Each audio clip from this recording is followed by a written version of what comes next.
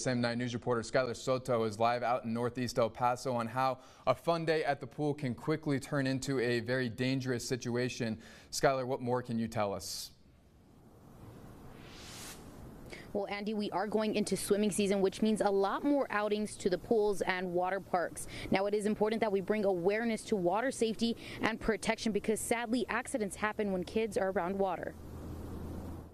There's not a cry for help. There's not going to be splashing. They're quiet. Drowning is the leading unintentional cause of death for children under the age of 4. We teach them to love it and appreciate it, and instead of teaching them the respect from the get-go, because water can be dangerous, it can be deadly. And this year, there's been 17 drownings in the state of Texas, with one here in El Paso. But we can prevent all that if we stay vigilant in and around the water with the following safety tips. Like a water watcher. An adult that is assigned with a group of children to always have their eyes on them and be free of distractions, especially under the age of 4, to always have them within arm's reach.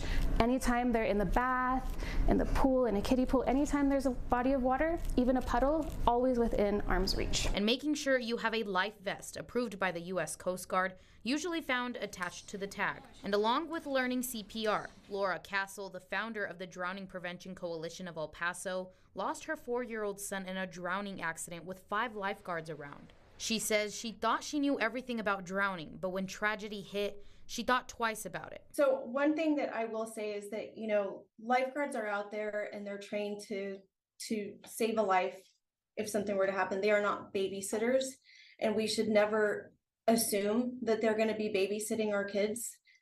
It's our responsibility to make sure that when we have our children around water, especially if they're not strong swimmers, that we are within arm's reach of them. Now, both these ladies tell me it is very important that we bring awareness to it because swimming season is just getting started. Now, these tragedies do happen, but they are preventable. I'm live in Northeast El Paso. I'm Skylar Soto, KTSM 9 News. Just a tragic story there in Northeast El Paso. Our thanks to Skylar for that.